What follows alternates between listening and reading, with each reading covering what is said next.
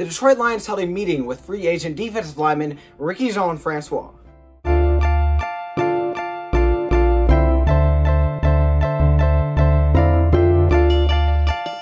So this is kind of an interesting one, and obviously I don't know if the Detroit Lions are actually going to sign RJF or not, or if they're just going to leave him as a free agent, but they decided to bring him in for a meeting with Francois, and he may have a possible return. It's actually been getting more and more like relevant in the last few hours that, okay, maybe this guy will be coming back to the Detroit Lions. And that's kind of interesting for me because this is a guy that I talked about a few videos ago, probably about a week ago, and I said that, hey, this is a free agent the Detroit Lions should actually look at signing, and that's Francois. We had a few guys that were kind of on the injury type of list that when it came out from the defensive line. We had some young guys like PJ Johnson, we had Austin Bryant, some guys like that. And some of them aren't very serious, but it was still like, okay, the Detroit Lions have a roster spot open. Maybe they'll go get a guy like this, like Francois, who's familiar with the Detroit Lions system. He was with them in 2018. It would kind of make sense to bring this guy in. He's a veteran type of player. He's going to add some depth to the team. So it'd be a nice move to bring this guy back to the squad. And now they're talking about, okay, now they're meeting with this guy, and he may be possibly back on the team for 2019. And I wouldn't be surprised at all if he was back on the team for 2019. Now, with that being said,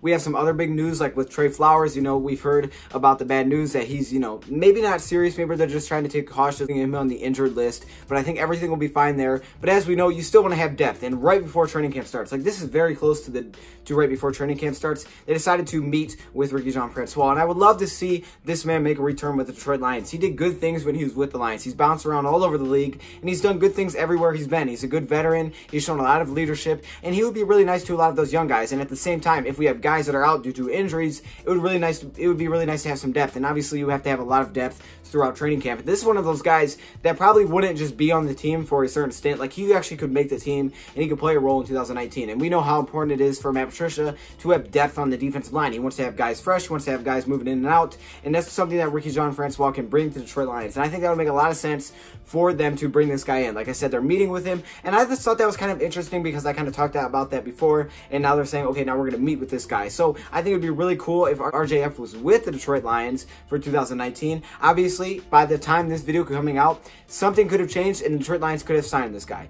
That could definitely happen. We'll have to wait and see what happens. Because, you know, the thing with sports talk is, like, I can't necessarily put a video out for a certain time, sometimes when it's updates, because updates change. And if I get an update that says, okay, Detroit Lions aren't going to sign him, then this video doesn't make any sense. And if I get an update that says they signed him, it's like, oh, that's cool, but you already said he was working out camp, like you haven't said that yet, and you already had this video come out, they already signed him, you know, so everything is kind of messed up. That's why sometimes you'll get a day of tons of videos, and other days you'll be kind of slow, where you get like 1 or 2 videos. Some days you'll get like 4, because it's like, dang, big news is going on. So with that being said, anyways, I would like to see RJF back with the Detroit Lions. Let me hear your thoughts in the comments below. If this video is coming in late, I apologize, but I just want to make sure this comes out before any other breaking news happens with the Detroit Lions. Thank you, Pride, for watching, and I'm out.